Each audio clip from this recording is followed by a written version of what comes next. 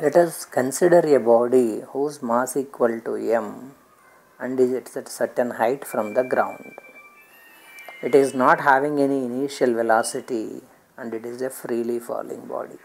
So we would like to verify the law of conservation of energy for a freely falling body. What do you mean by a freely falling body? Its initial velocity is equal to 0 and it is dropped from a certain height vertically downwards. That is called like a freely falling body. So the freely falling body starts from that point and it reaches the ground. I would like to consider 3 different positions and at each position I would like to calculate the total energy of a system. Let the first position is the starting position itself at the maximum height. The second position is at a certain height from that maximum height. Let that certain height equal to h. So if I assume the total height as capital H, the body B is at a height of h minus h from the ground, and the third position is equal to when it has just reached the ground. At these 3 positions, I would like to calculate the total energies of the system. Let us start at point A, that is from where the journey has started, that is at the maximum height. Potential energy is mgh because we are assuming that the total height from where it is started is nothing but equal to h. Kinetic energy is, it is not having any velocity at that point, so half m 0 square, so kinetic energy equal to 0.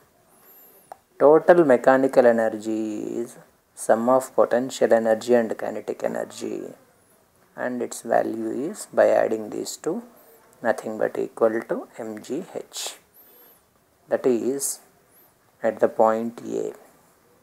Now I would like to consider point B somewhere in the journey. At point B, what is the total energy I want to calculate? We know though its initial velocity equal to 0, by the time it has reaches a point B, it will acquire some velocity. So it will have both potential and kinetic energies at the point B. Potential energy is mgh, where h is the height of the body not from the sky but from the ground, from the reference point. From the reference point it is having height of h minus h. Potential energy is always measured from the ground.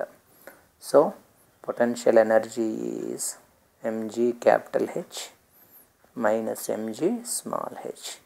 Simultaneously at that point it is having kinetic energy also. Kinetic energy formula is half m v1 square. But I want to write this v1 also in terms of the height h.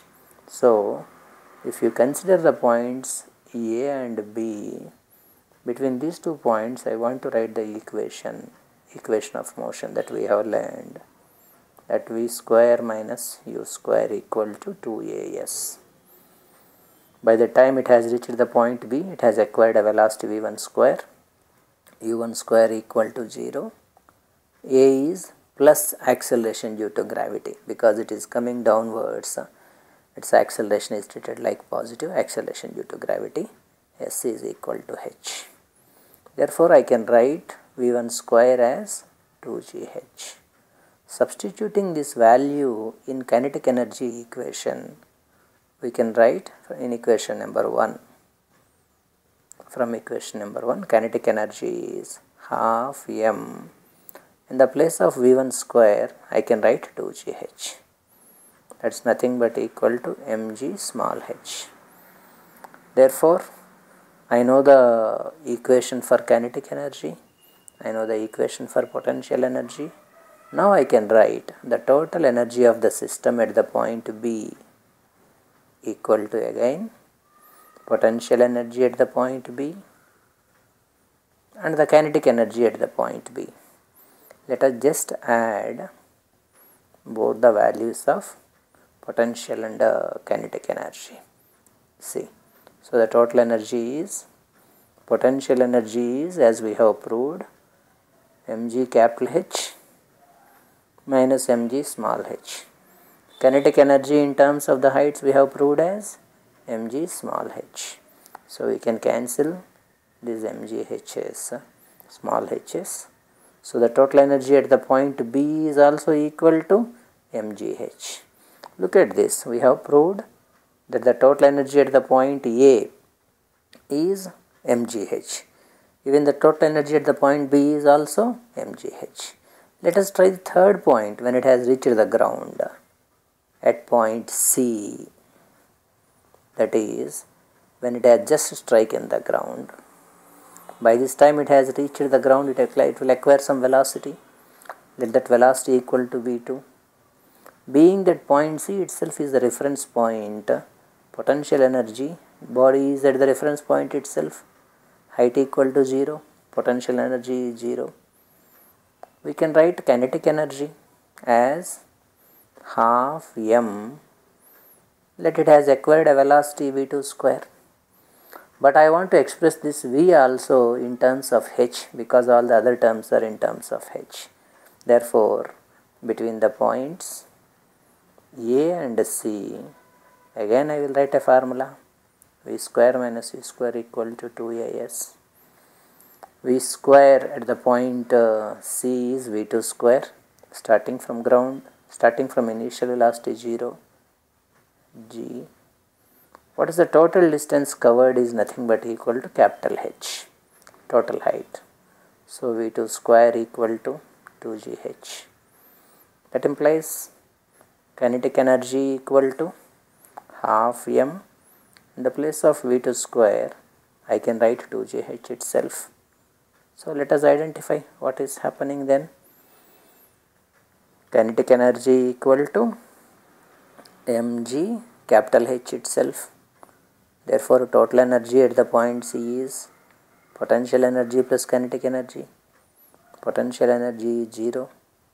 Kinetic energy in terms of the height is mgh. Therefore, total energy at the point C is also equal to mgh. Now, if you notice, at the point A, total energy is mgh. At the point B, the total energy is nothing but mgh. At the point C also, the total energy equal to mgh. So, from all this we can conclude that total energy of the system at all points is constant or same. This is called law of conservation of energy, that energy is neither created nor destroyed.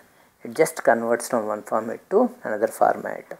But the total mechanical energy of a system always remains constant, provided there is no loss of energy in any of the formats.